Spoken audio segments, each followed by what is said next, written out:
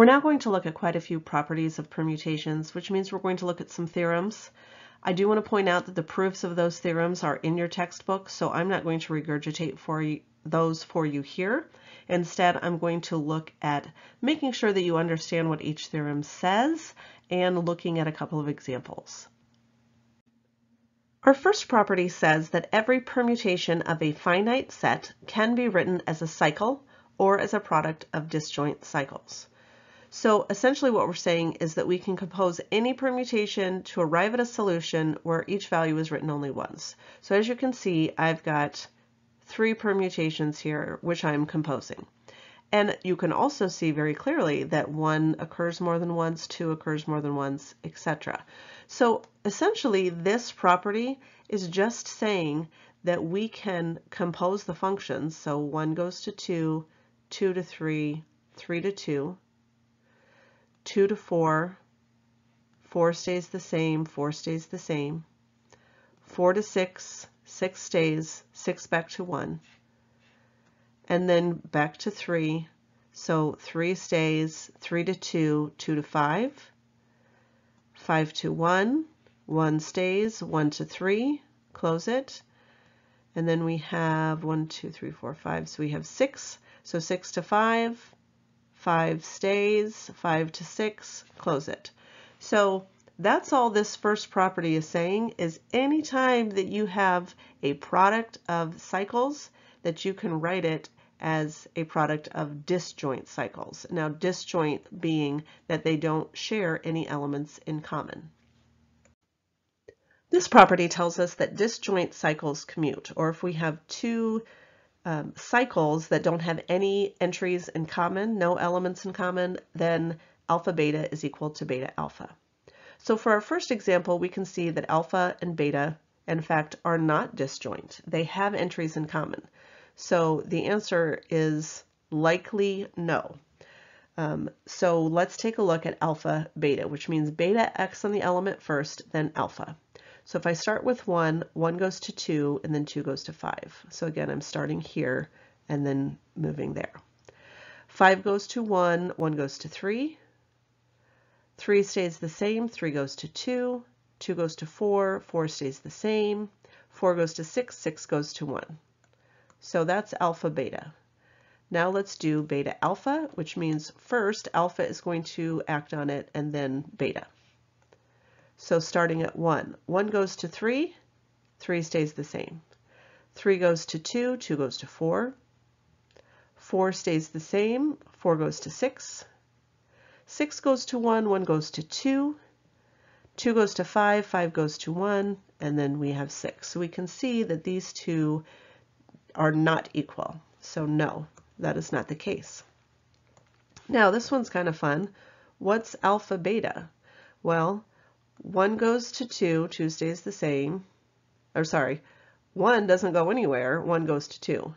And then 2 doesn't go anywhere, 2 goes to 4. And then 4 doesn't go anywhere, 4 goes to 1. And then 3 goes to 5, 5 doesn't go anywhere. And then 5 goes to 3, and 3 doesn't go anywhere. So guess what beta alpha is going to be? Well, yep, you guessed it. If I start at 1 and we let alpha act on the element first, 1 goes to 2 and then 2 doesn't do anything. And then 2 goes to 4 and 4 doesn't do anything. And then 3 goes to 5, or 3 doesn't do anything, 3 goes to 5. 5 doesn't do anything, 5 goes to 3. So the exact same thing, again, because they don't have any elements in common, so they're not going to act upon one another. This property talks about the order of a permutation as being the least common multiple of the cycle length. Now in this case, it's the least common multiple of any disjoint cycles. So for instance, in our first example, we're asked to find the order of alpha beta. Now keep in mind when I'm talking about the order of alpha beta, I'm saying how many times do I have to multiply to get back to the identity, which is 1, 2, 3, 4, 5, 6 for our first example, because there are 6 elements. So I have to first find alpha beta. So I'm not asking for how many elements are in alpha beta. I'm saying what is the order? How many times do I have to multiply it to get back to the identity? So the first thing I have to do is make sure alpha beta is disjoint. So I start with 1, and remember I'm starting with beta, so 1 would go to 2, 2 to 5. And then 5 goes to 1, 1 to 3, 3 stays the same, 3 to 2, 2 goes to 4, 4 stays the same, 4 goes to 6, 6 goes to 1, so I close it. So here is alpha beta. So again, how many times now would I have to multiply alpha beta? So essentially we're saying this to what power gives me the identity. And we can find that using the least common multiple of the cycle length. So the least common multiple of, this is a cycle length of 5, and this is a cycle length of 1, so obviously that's 5. So I would have to multiply 1, 5, 3, 2, 4, and I wouldn't even worry about the 6, 5 times to get back to the identity. Now it's much easier for our second example because those are already disjoint. So again, what happens here, just so you understand what's happening, if I take 1, 2, 4 and square it, I get 1, 4, 2. And if I take 1, 4, 2 times 1, 2, 4, in other words, if I take 1, 2, 4 and cube it, I get back to the identity. So basically every multiple of 3, I'll be back to the identity. If I take this and square it, I get to the identity. So every multiple of 2, I will get back to the identity. So that's why this rule works. The least common multiple of the cycle length would say, okay, this is going to be at the identity every multiple of 2. This is going to be at the identity every multiple of 3. What's the first time those two are going to coincide? Well, the least common multiple of 3 and 2 is 6. So that's why that works. Let's take a look at 2 other applications of this that might come in handy. So what are the possible orders of the elements of S4? So the elements of S4, if you'll recall, we're looking at any permutations of 1, 2, 3, 4. So how do I determine the possible orders? Well, let's think about what that could look like. I could have a 4 cycle. I could have a 3 cycle and a 1 cycle. Oops. I could have a 2 cycle and a 2 cycle. I keep wanting to write the number 2. I could have a 2 cycle and 2 1 cycles. And I could have the identity. So the possible orders, well, this is a 4 cycle, so the least common multiple of 4 is 4. This is a 3 cycle and a 1 cycle, so that's 3. 2 and 2, the least common multiple is 2. 2, 1, 1, again, least common multiple is 2. And 1, 1, 1, 1, that's basically 4 1 cycles. So the possible orders are 1, 2, 3, and 4. Now, how many elements of order 2 are there? So looking at elements of order 2, we would have to do a little bit of math here. So let's think about the 2 different ways that this could happen. So obviously we're going to use the rule of sum for, to add each outcome, and then rule of product to find each outcome. So let's start with a 2 cycle and a 2 cycle. Well, a 2 cycle and a 2 cycle says I could have 4 options for my first item and 3 for my second. But remember that 1, 2 and 2, 1 are the same 2 cycles, so I have to divide it by 2. And then same thing here, now I've got 2 options left and 1 option left, and I have to divide it by 2. And also,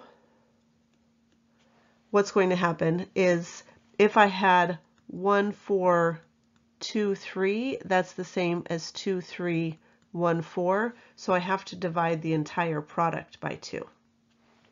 So if I find that, it's really 1/2 of 12 divided by 2, which is 6, and then 2 times 1 divided by 2, which is 1. So that's 3 options.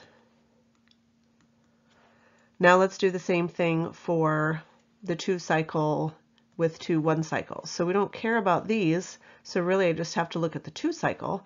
So the 2 cycle would be, there's 4 options, 2 cycle, 1 cycle, 1 cycle. So we're not concerned about the other 2 values, but we know that there's 4 options here and 3 here. Again, we would divide by 2 the first time because, again, 1, 4 is the same as 4, 1. I don't have to divide by 2 again because there's only 1 2 cycle. So this is 4 times 3, or 12, divided by 2, which is 6. So 3 plus 6 means a total of 9. So I'm going to erase some of this work here because I've written all over this screen, and I want to show you that we're right, because it always feels good to be so right. All right. So here's S4 in all its glory. Notice we have one element of order 1. We have 1, 2, 3 elements that are 2 by 2. So 2 cycle and a 2 cycle. And then we have 1, 2, 3, 4, 5, 6 that are 2, 1, 1. And notice the 1, 1 isn't written. So we have done a great job of finding the answers to those questions correctly. This next property has everything to do with whether or not we call a permutation even or odd, because the set of even permutations is actually going to be something important to us. So how do we determine if a permutation is even or odd? We look at the number of transpositions. How do we know the number of transpositions? We use this theorem that says every permutation is a product of 2 cycles. So let's see how we can rewrite it. This is our permutation. I want to rewrite it as a product of 2 cycles. That can be written as 1, 2, 1, 6, 1, 5, and 1, 3. Now, does this work? And when I say that, I mean, if I multiply these back out, do I end up back here again? Well, let's try. If I start at 1, 1 would go to 3, and 3 doesn't do anything else. And then 3 would go to 1, and then 1 would go to 5, and then 5 doesn't do anything else. And then 5 wouldn't do anything, 5 goes to 1, 1 goes to 6, 6 doesn't do anything else. And then 6 doesn't do anything for the first 2, and then 6 goes to 1, and 1 goes to 2. And then, of course, 2 is going to go back to 1. So we can see that that is going to work, and it's going to work that way each and every time. So, easy enough, how do I then rewrite this disjoint product as 2 cycles? I would write 1, 3, 1, 2, 1, 4, 5, 6, 5, 7. So what happens here? There are 4 elements, so this is an even permutation. What happens here? There are 5, so this is an odd permutation. The last thing that we want to talk about is the subgroup A sub n. So if we look at S sub n, which is, of course, all of the permutations of n items, we have a subgroup of S sub n called the alternating group, and it's the set of all even permutations. So again, when we're talking about even permutations, we're talking about the number of 2 cycles has to be an even number. And what we should understand about that is that in order to find how many elements are in A sub n, we're going to take n factorial divided by 2. So keep in mind, when we were finding the number of elements in S sub n, we said that was n factorial. So in A sub n, it's n factorial divided by 2, which of course implies half of the elements in A sub n or of S sub n are in A sub n. So I want us to look at A4. and S4. And we can see that the identity, so that one identity element, is in fact in A4, and that makes sense because we're saying A4 is a subgroup, and a subgroup must contain the identity. And then note these elements are in A4 because this is two cycles, two cycles, which makes it an even. Now notice these are not, because that's just 1 2 cycle, so that's odd. Now these are 3 cycles, but what we know, or what we just learned, is for instance 2 3 4 can be written as 2 4 2 3, and that's what makes it even. So all 8 of those are 3 cycles, which of course are going to be even because they can be written as the product of two cycles. Up next, definition and understanding of isomorphisms.